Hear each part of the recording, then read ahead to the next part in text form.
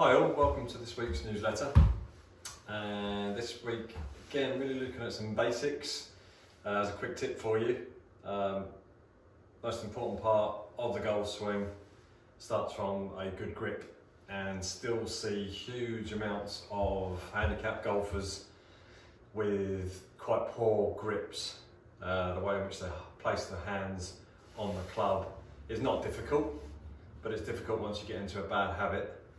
And depending on where the grip is on the club, then reflects on the type of shot you will naturally get. But unfortunately, what we do then is we hit shots, and we might see it go left, we might see it go right, due to our poor grip, and then we start to compensate in one way or the other to try and make sure that the club face still comes back pointing in the right direction.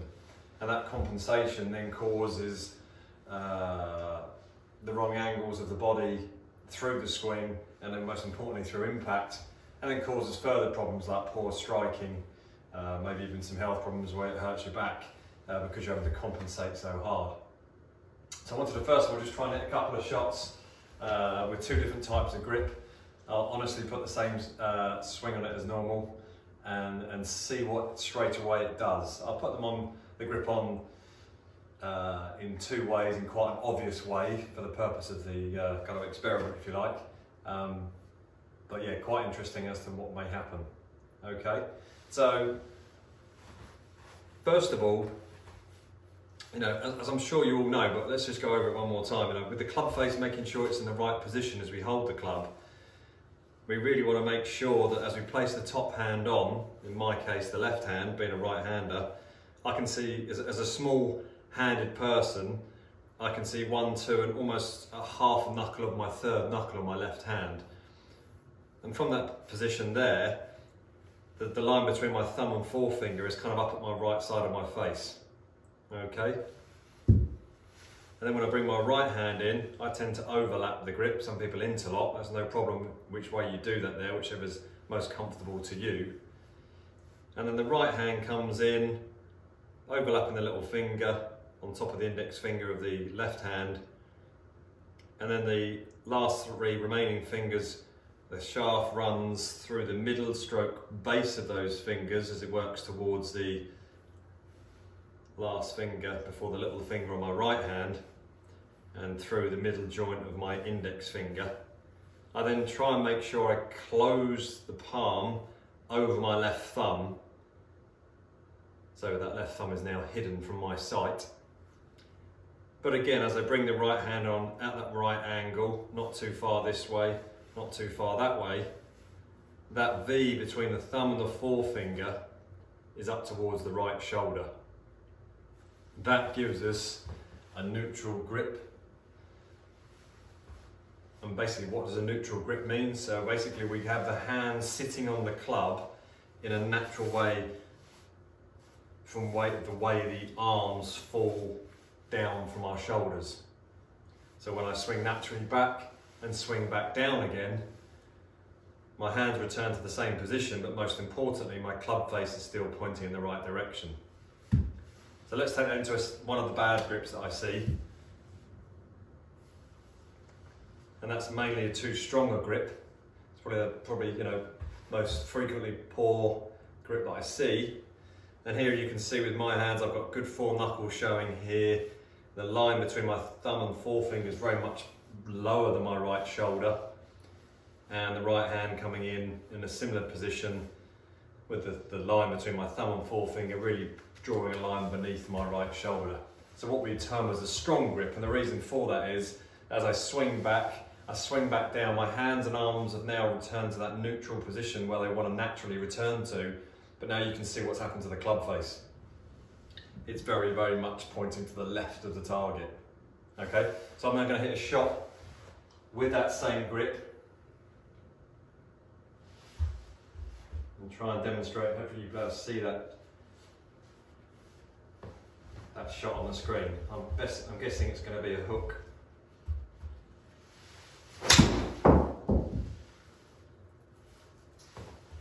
And there we go, straight away. Didn't read the club path that brilliantly, but if I bring you up to my other screen here,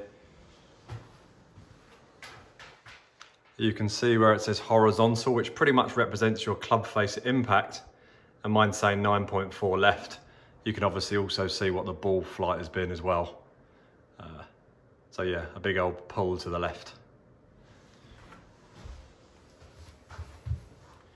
Okay, so that's with the strong grip, with the grip too far round to the right hand side for a right hander. And now I'm going to do that same shot, but rather than with the strong, rather than the neutral grip, I'm going to put a weak grip on. So you can see my hands are too far to the left side of the club here now. I swing back, I make my natural swing down towards the ball. The hands return to that nice neutral position, and my club face is left very open or pointing to the right. So we can guess where this one's going to go.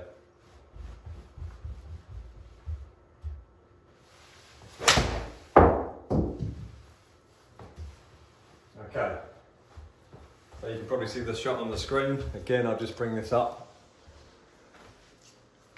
for you to see closer on the monitor here. Again, you can see where it says horizontal, the club face was a good 4 or 5 degrees open, and we've got a shot equal distance to the right of the target. And as you can probably see from my swing, it felt pretty horrible as well to try and put the club back on the ball with the grip feeling quite so horrendous. So just a quick showing of the importance of the grip without me building any compensation factors in to try and make the ball go straight. With that in mind, to try and show you how, say, from a strong grip point of view, how I'd need to go about trying to hit the ball straight, you can then hopefully see in this shot what compensating factors I have to put into my golf swing to try and keep the club face from pointing left at impact.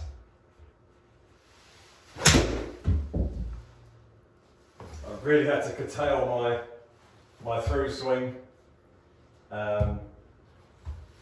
Again, you can't quite see the screen there on the camera. More of a close-up of the shot. I've just hit the emboldened golden one there. So with that strong grip, I really had to try and hold off, which you'd have probably seen in the swing. My follow through, really curtail that, stop my body from really getting involved. And even then, it was a real fight not to hit it to the left side of the fairway. So obviously after you've repeated that a few times, that follow through, that curtailed arm swing, the body falling back to try and block and hold the club face open through impact, starts to become the norm, which you may be experiencing yourself. When you're starting to change the level of your body that amount to make up for the poor quality grip, it then starts to eventually affect your strike. And as much as it should naturally go to the left, you start compensating so much that it ends up starting to go to the right as well as the left. And then you've really got that army golf going backwards and forwards. Okay, so just refreshing. No more than 2.5 knuckles on that left hand. The V's between the thumb and the forefinger on both hands. We really don't want to see much past the right hand side of your face. Anything more than that to the right, and that club face is naturally going to want to come back pointing to the left, and you'll be experiencing low and left shots to start with. And again, vice versa. If we get the hands too far over to the left side of the grip, what we term as a weak position, because it makes the club face weakened, we'll start to naturally see high, soft, weak shots to the right, until we start to maybe compensate in some way to help square that club face up and again lose your strike and distance, etc. And become frustrating. So make sure that grip's on correct. Even if you go through 3 or 4 or 5 weeks of pain in trying to correct it and squeeze out those old compensations, it really can make a difference to your game. Although you might hate me for a few weeks for trying it, I guarantee you further down the line, a neutral grip is always going to be better. Okay, hope that helps. Hopefully see you soon. The weather's still pretty tragic, but yeah, hopefully pop your face up and we'll like to see you. Thank you.